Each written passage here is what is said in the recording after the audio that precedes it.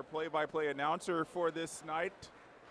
We've got a lot of great racing here. We'll have the women's and men's 100 backstroke, and that'll be followed by the women's 400 freestyle, and then the men's 100 freestyle, and then we'll have the women's and men's 200 breaststroke, and then we'll follow that up with the women's and men's 100 butterfly.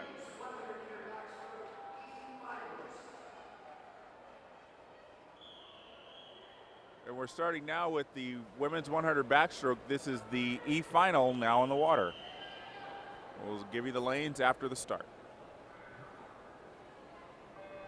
Swimming in lane number 1 at the bottom of the screen is Susanna La Rochelle from McCallie GPS Aquatics. In lane 2, Chloe Hicks from Machine Aquatics. 3, Alice Truth, Coastal Aquatic Swim Team. 4 is Emily Ryan, swimming unattached. 4, Alexandra Sumner, Suburban Seahawks. 5, Sydney Passetti, Poseidon Swimming. 7, Sophie Skinner, Northern Kentucky Clippers. And lane 8, Molly Pulte, Motor City Aquatics.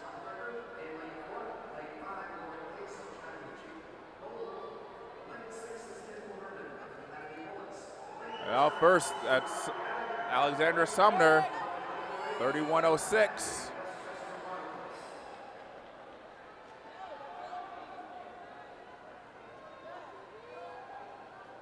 Sumner's got a 3/4 body length lead.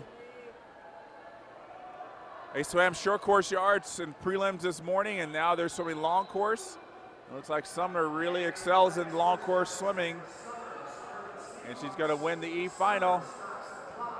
1:03.94.